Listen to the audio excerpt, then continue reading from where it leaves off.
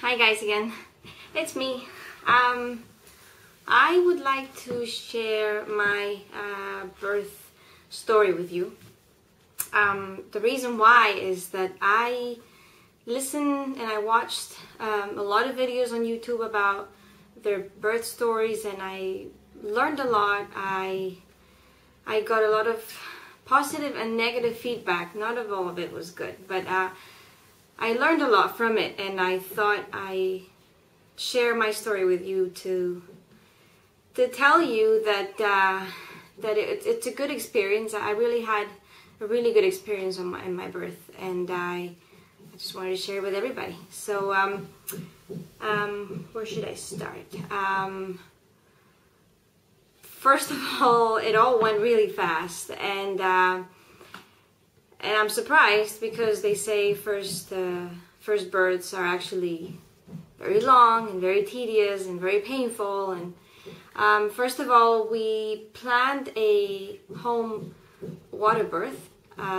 So we went to talk to a team of amazing midwives that helped us a lot through the process. We learned a lot about home birth, and I was very determined on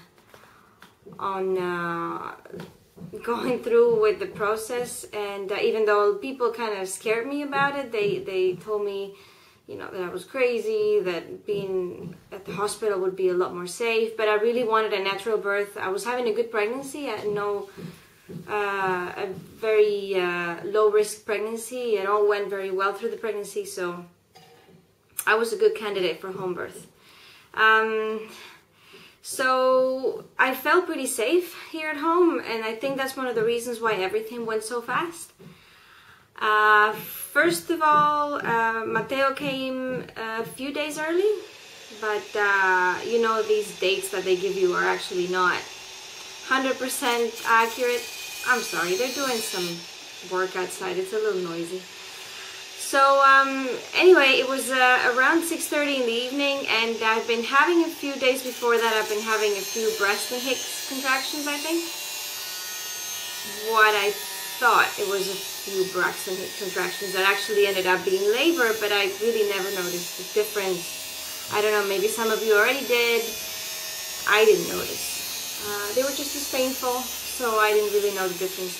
And I was with a couple of friends, and no, I was with my boyfriend and a friend of his, and they were playing basketball, and we have a park right across the street from where we live, so they were playing basketball, and I was just reading a book, and all of a sudden the contractions felt a little bit stronger and a little bit closer together. So we came into the house, and Nick was supposed to work that day, but of course,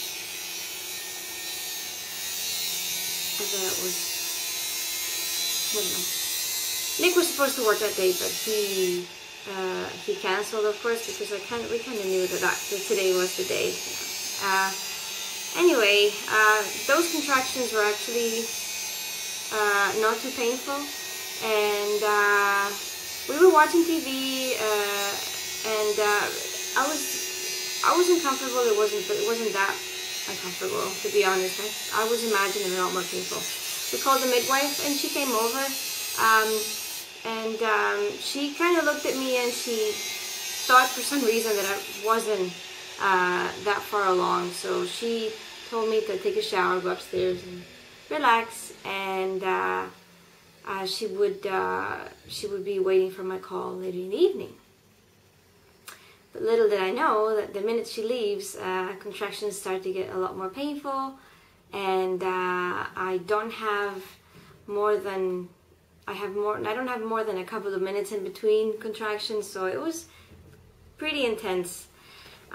So we decided to move to the bathroom, and Nick prepared the bathtub, and I go into the bathtub, but the bathtub, that's the thing about the bathtub, I actually thought it was gonna get less painful because everybody says it's like the natural epidural. When I got into the bathtub, it was crazy. Everything went a lot faster. You know, I felt the urge to push. Everything went pretty fast after that. So we called the midwife, but of course they lived like 30 minutes away. So she already thought, you know, that I wasn't in labor that day. And so she already drove back. So when we called her and Nick told her that I was actually pushing, she had to drive back. But it took her about 45 minutes to get here. So most of the birth, we kind of did it on our own. It was almost an unplanned, unassisted birth. But I was feeling those contractions were very, very intense. And I won't lie to you, they were painful. And all of a sudden, I just feel like getting out of the tub. I was uncomfortable. And as I say, the natural epidural didn't work as I planned. And I just wanted to get out. And one tip that I can give you if you're about to give birth is just do whatever your body feels like doing. Just let your body do the work, and just go with the flow. Seriously, because it's the best thing you can do.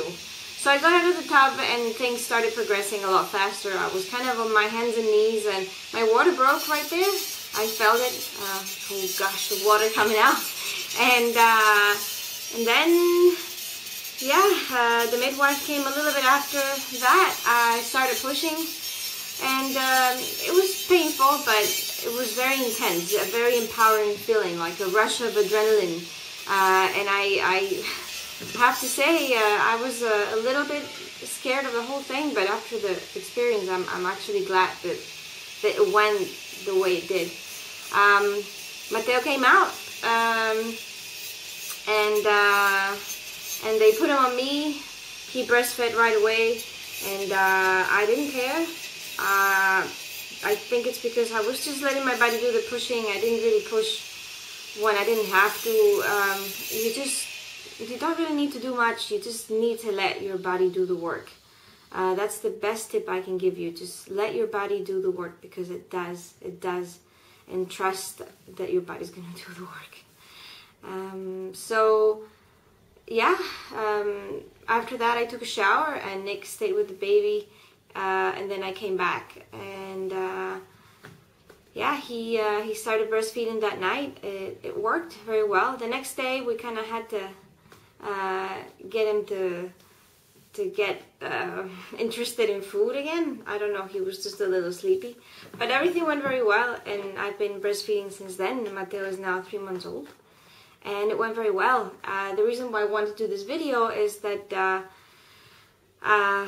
well, I'm very happy that I gave birth at home, that I was a good candidate to give birth at home. It was an amazing experience. I'm not planning on having a second child anytime soon, but it was a good experience for me and Nick, for both of us.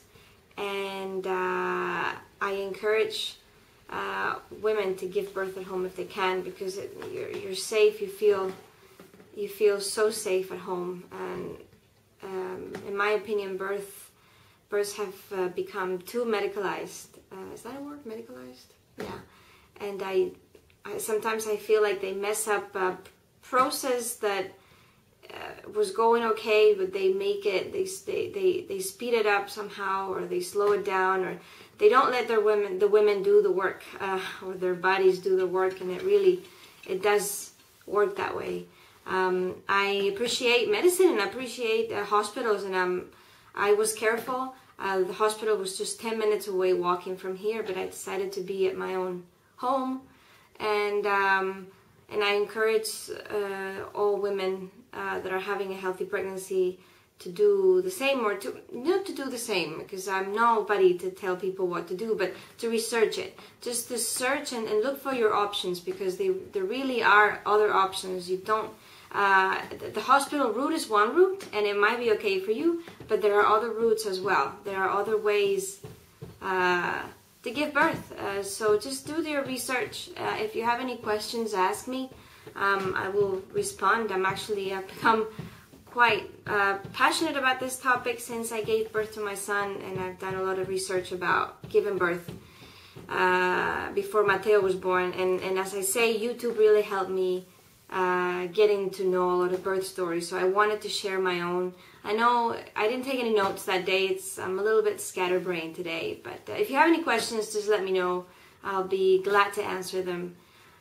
So yeah, Thanks for listening, and I'll see you soon. Okay, bye. Bye.